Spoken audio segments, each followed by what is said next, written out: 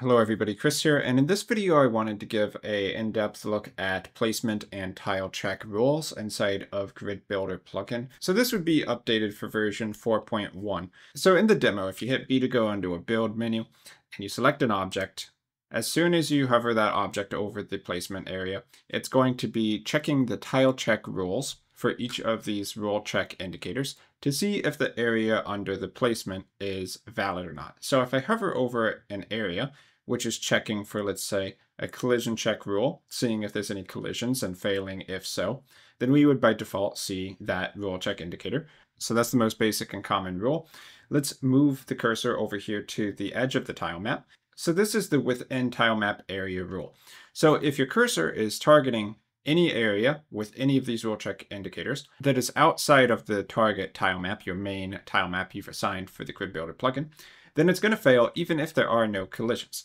So by combining those two, you can make sure that there are no collisions, but also that you are placing on tile map areas. So combining two rules like that, if you want it to apply to every placeable object in your system, would mean that you go to the building system or the manipulation system, and you'd look for the placement validator resource, which is shared between the systems because they both use it.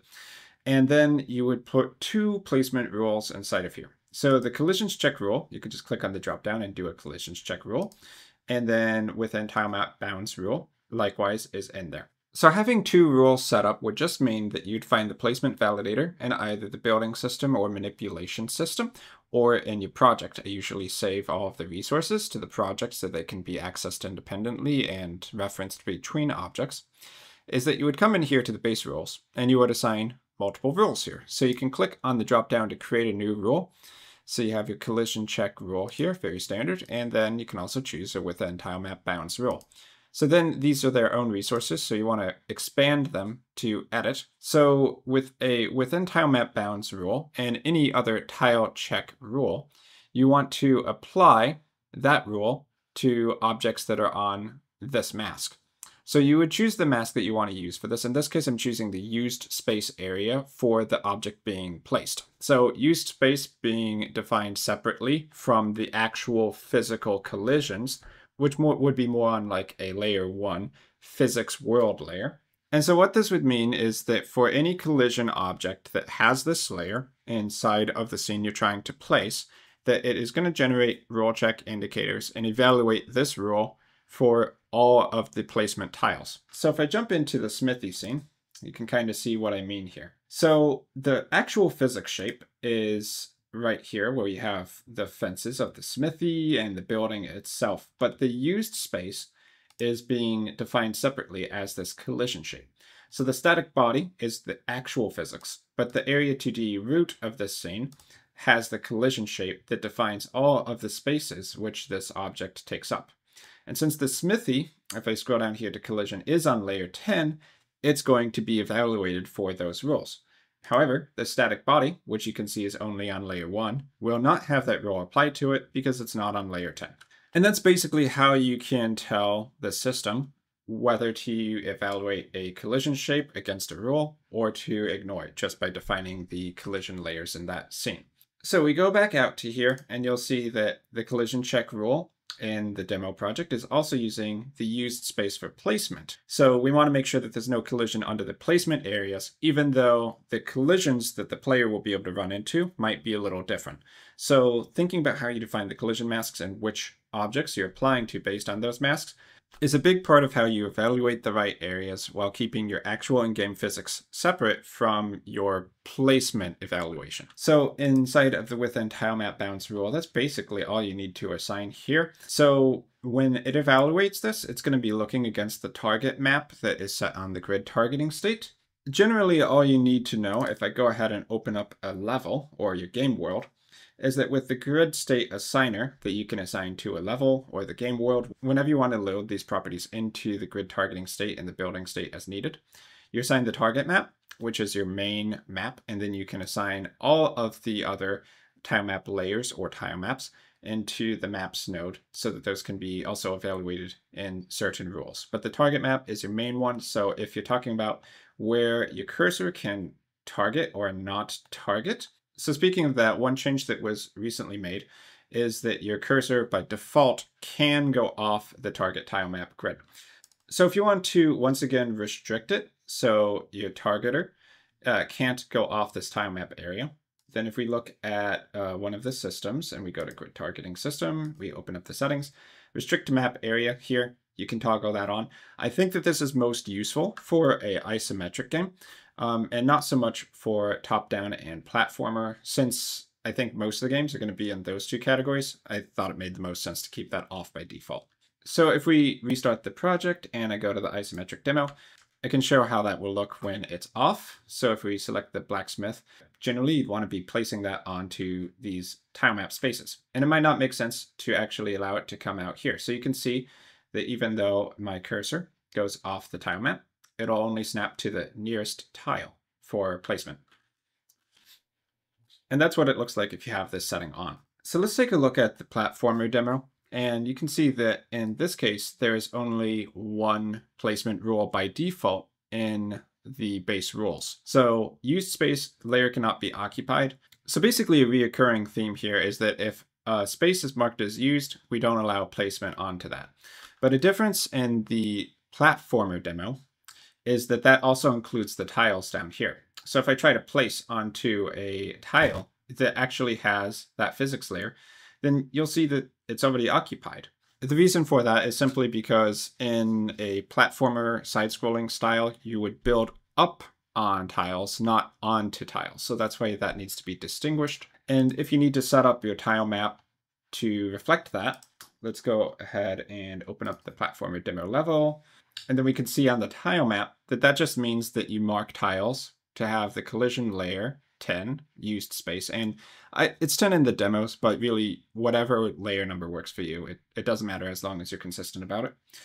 And then if you need to assign a physics layer to a tile, then you would go to tile set, paint, select the property, physics layer, I guess in this case it's 0, and then just mark the physics shapes on each individual tile as you need. All of these game tiles should be blocking actual physics on collision layer 1.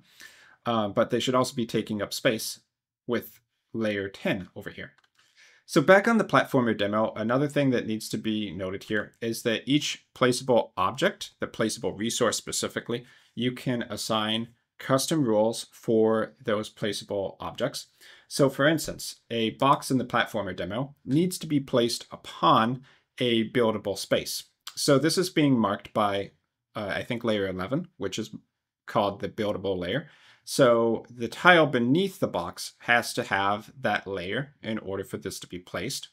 So clicking there, you can see it was allowed because these spaces down here are buildable tiles. Now I'm using collision layers rather than, there's another rule for checking tile data beneath a space, because the tile data would not apply to physical objects like these boxes we're trying to place, but the boxes can have collision layers. So you can actually mark a box to have that collision layer, layer 11. And so I can keep stacking boxes on top of here because each box is also a buildable space. So that means no matter how many I build, the space beneath it is marked buildable. And once again, buildable in this case just means that it's marked layer 11. And we're using a collision check rule to do that, but passing on collision rather than passing on lack of collision. So that's just a toggle here. We have a special layer here to apply the object's mask for, tile check only. Tile check only, indicating it's only used for checks. It's not going to have anything to do with game physics. We're just checking what's beneath it. And in this case, what we're checking for is that the space beneath the box is marked buildable. And this is set up on the placeable resource, which defines the rules and other settings for how you place the actual packed scene into the game world. Okay, so if we take a look at the actual box scene, so this is what the placeable defines as the packed scene, which you're placing into the game world, then any object you put in your game that you want to be moved or demolished by the manipulation system, or even to be rotated during object placement, should be given a manipulatable component node. So this is a node when Grid Builder is enabled, you can just right click on any scene, look for manipulatable, and add it in. And then inside of here, if we go into the settings, you can set tile check rules for when this object is moved, and you can mark whether the object can be rotated, flipped, or moved and demolished, and eventually there'll probably be extra settings in here as well. So for right now, though, if you want an object to be moved, by default, it will use the base rules no matter what you assign here. You can ignore that, as you can ignore them on the placeable if you need to have all of the rules be completely custom and just ignoring whatever the placement validator has. But here, just like on the placeable, I assigned the same must be buildable area, where right here, this space down here, has to have a buildable collision inside of it. And then once again, for separating your collision shapes for how they get used by the system, the buildable check only used for tile checks is being assigned to layer 15, so it'll never be used as physics in the demos. And then for the actual physics collisions up here, if I look at the root rigid body 2D, we can see this has a bunch of other layers. Used space, 1 for world collision. It's also marked 11 for buildable, and 12 for targetable. Targetable indicating that it can be targeted by the grid positioner. So I did mention that in the base tutorial, but just as a quick refresher, if I go to the demo project and we have the grid positioner, you can see that this acquires its targets by using a collision mask. So you define this and I set it to a layer I mark targetable. So any object that falls under the cursor and is marked targetable will be picked up for targeting. And that gets used by the manipulation system, target highlighter, and a few other things as well. Okay, so back to the top-down demo. If we look at the Smithy placeable, then you'll see that there's one extra placement rule here, which defines a spin materials rule generic, as in it's going to acquire the player's inventory as assigned to the building for targeting and manipulation system by, if I scroll up here, we look at the placer state, the all systems user. So we have a player scene. So this state holds the current user for these systems, which is also where we're going to grab the inventory out of. So if I look at the top-down player scene, I'll see the user assigner sets the root of the scene, the player builder, as the user in those systems. And then this resource just shares this reference to those other systems. So all you really need to know is that you assign a user assigner when you want a character to use the building systems. And make sure set on load is checked too, so it automatically assigns. You'll note here in the player builder that it has a materials container. So this can really be whatever inventory you are using, as long as there's a node that can pick up the inventory and has, those kind of add and remove functions. Then you can put whatever items inside of here that you want to be able to spend. And then if we look at the Smithy placeable once again, then you'll see in the generic, it's going to spend a stack of resources. So here it's kept generic. It's just a resource stack, as in a stack that holds any resource reference and then how much you want to spend from it.